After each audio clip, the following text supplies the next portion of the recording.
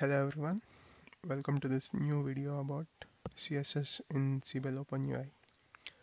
In this video, I'm going to discuss about how to create a new CSS file, how to add it to your application, and what are the capabilities of CSS to style your application. Now, if you look at the home page of this application, you can see that the hyperlinks are colored in blue and similarly, the buttons are colored in green. So all the colors, stylings, the box border of the applet, everything is coming from a CSS file of our application. By default, Siebel is providing theme Aurora and theme SUI.css files. I have loaded the application with theme Aurora, and as you see, all the styles of the applets, the drill downs and everything are coming from theme aurora.css. Now I want to make this drill down to red color. What I'll do is I'll inspect the element. I'll check for the style color. So for elements with uh, class drill down, the color is defined as blue in theme aurora.css. So for me to change the color of the particular drill down, I will select the highlighted class from the styles, copy it, and I'll create a new CSS file.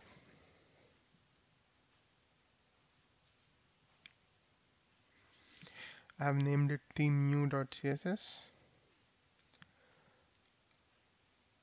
So for this drill down class, I'm setting color to red.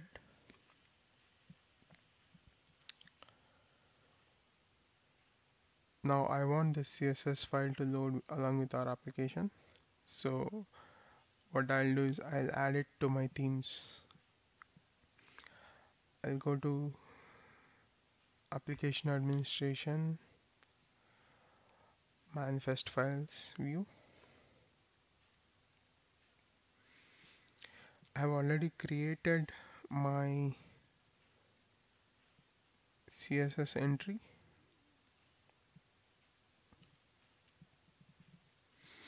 So I have created my CSS file under files custom. So this is where my CSS file, new CSS file is located.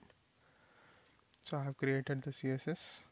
I have added it in my manifest files and in manifest administration.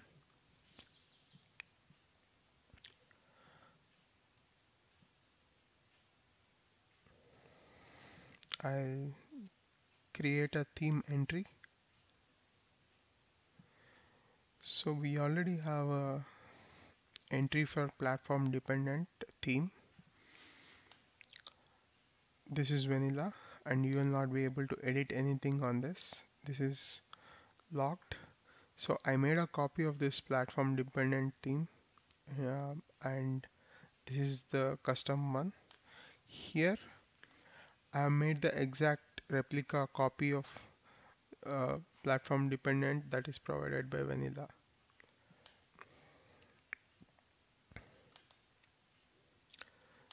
So if my theme is Aurora, it will load theme aurora.css. If it is synergy theme SUI, it will load theme SUI.css file. By default, when no theme is declared, it will load theme aurora.css. So this I have given it by default. So for theme Aurora and for default theme, I want to load my custom CSS. So I'm going to add the manifest file here.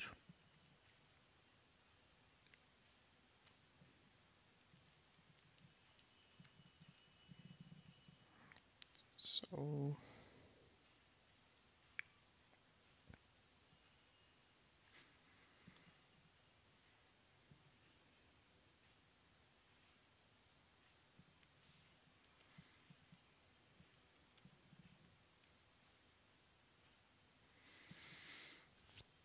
now the manifest entries are added. I will log out of the application and log back in. So I'm back with our application and I still see that my style is not getting affected. So let's inspect why this color is not getting changed. I'll open Chrome Developer Tools. Let's check whether our file is getting loaded or not. I see that in files custom theme new.css is getting loaded and our style is also declared in the file. So let's inspect this particular element. This is having class drilled on.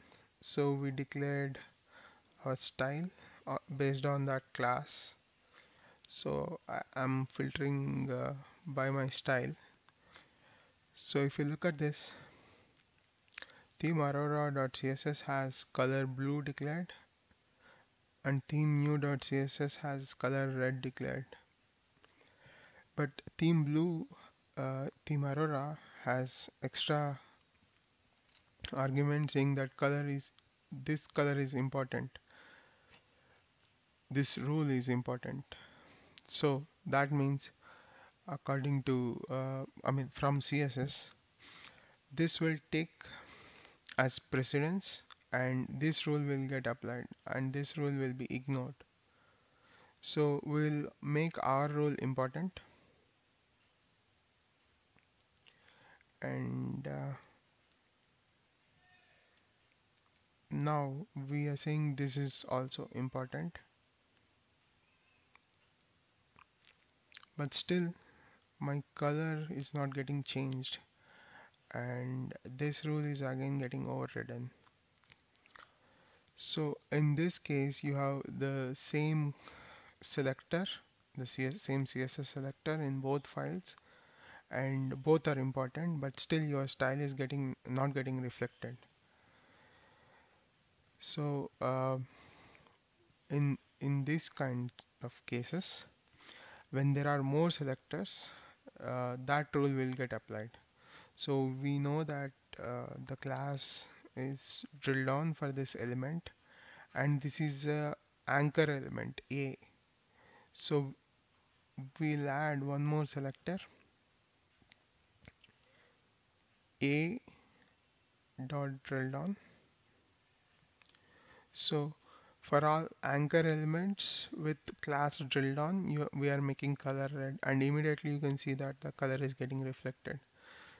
Here, if you inspect the element again, you see that we have two selectors. We are selecting anchor tag and we are selecting the class. So the other rule which selects only the class is getting overridden in this case. So we have the style ready. I'll make this change into our theme file. So as you can see, all the drill downs are changed to red color. This is just an example. We can style our application as required. We can hide elements. We can make elements float to right or left. We can create borders to elements. We can make font styles. For example, I see that these table headers are very light, so I inspect this element. So the table. This is the table header, and I check the color of the table header. It is lighter shade of gray. I can make it darker.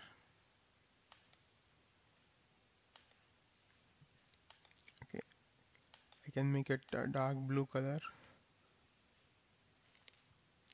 I can make it bold.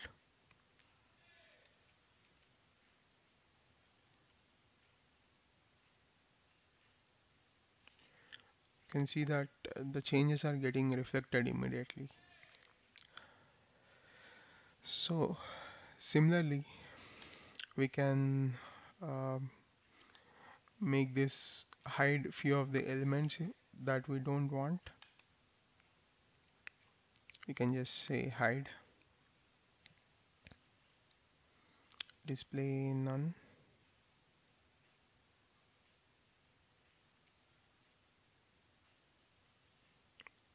So immediately it is getting hidden. You can see the difference here. So we have to select the particular element that we want to style, and the element along with the style needs to be declared in our new CSS file.